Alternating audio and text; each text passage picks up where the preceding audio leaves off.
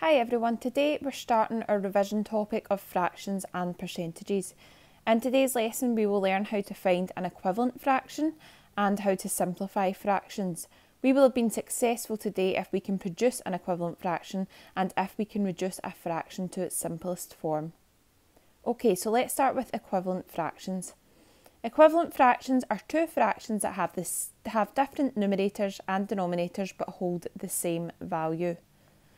So, for example, if I show a half here that is 1 out of 2 parts, if I change the numerator and denominator to 2 over 4, this still holds the same value, so they are equivalent fractions. And I can also come up with 3 over 6, again an equivalent fraction. Those three fractions all hold the same value. So, in order to find an equivalent fraction, we change the bottom by multiplying or dividing by any number as long as we apply the same to the top. So, 3 over 9, if I pick any number, let's say I divide the bottom by 3, as long as I divide the top by 3 too, I come up with an equivalent fraction of 1 over 3. Taking the same number, 3 over 9, let's say this time I decide to multiply the bottom by 2. As long as I multiply the top by 2, I get an equivalent fraction to 3 over 9.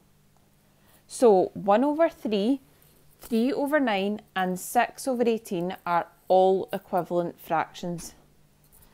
So let's go through an example here where I'm going to list two equivalent fractions. So 1 over 4, I can pick any number to multiply the bottom by. So let's say I choose to times by 2.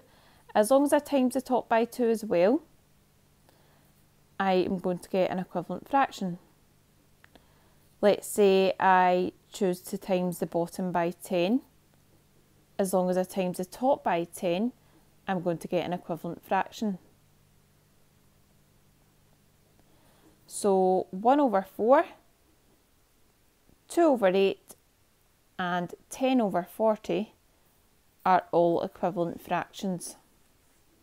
Now let's do the same with the bottom. Now looking at this fraction, I can see there's a nice number that divides into both of these. So if I divide the top and the bottom by 5, I'm going to get 2 over 3. I could also times by 4 to get 40 over 60.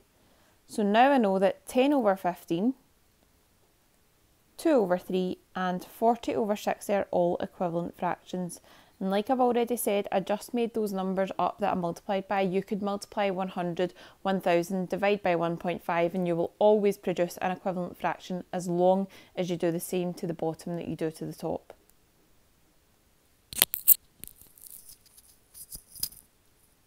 Okay, simplifying fractions.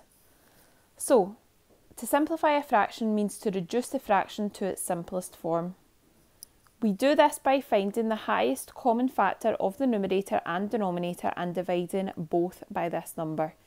What I mean by this is we find the biggest number that goes into the top and the bottom of the fraction and we divide both numbers by this. Okay, so let's go over example 1. So I'm looking for the biggest number that goes into 15 and 25 and that number is 5. So I divide the top and the bottom by 5. 5 goes into 15 3 times and it goes into 25 5 times. What I need to do now is I need to check that 3 over 5 is indeed in its simplest form, and I do that by checking, is there a number greater than 1 that goes into 3 and 5? No, there is not, so it is indeed in its simplest form. Now 24 and 32, the biggest number that goes into both of these is 8, so I divide throughout by 8. 8 goes into 24 3 times and 32 4 times. So I check, is 3 over 4 the simplest form? Yes. 14 and 28, the biggest number that goes into both of these is 14. 14 goes into 14 once and goes into 28 twice. Okay? Now, sometimes we can't spot what the biggest number is that goes in. So let's go back to example B, the 24 over 32. Now, what happens if you forget that 8 is a factor and you just remember that 4 is a factor? So what happens if I divide by 4? So if I divide top and bottom by 4, I get 6 over 8. Okay, so we have simplified. Is this in its simplest form, or is there any other number greater than 1 that can go into 6 and 8? Well, yes, there's 2. So I can divide by 2 on the top and bottom. And you'll see how that gets me to 3 over 4, which we did get to in example B by dividing by 8, but it's okay if it takes you more than one step as long as you get to that simplest form.